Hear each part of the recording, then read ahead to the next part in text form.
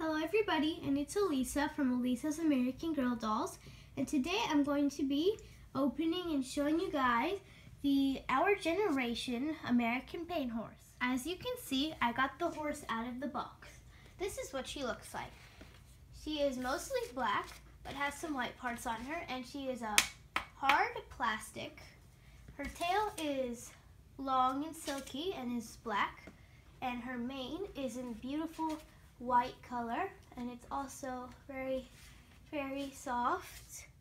Her saddle is also really beautiful. As you can see, it's brown and it has some awesome designs over here, and it has some cool little like diamond designs here, which are blue, brown, light pink, and dark pink.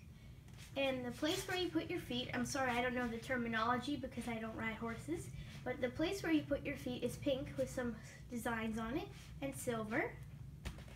And she's also coming wearing these kind of almost boot things, and they are pink. And then she has some on the front too, which are blue.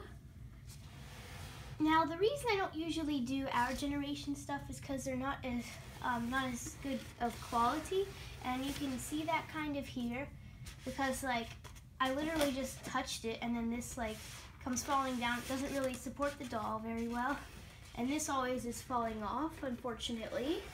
The tail can also come off. What a great addition.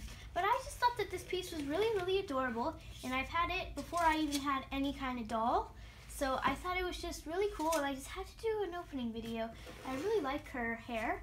Now, this is not all that comes in the set though.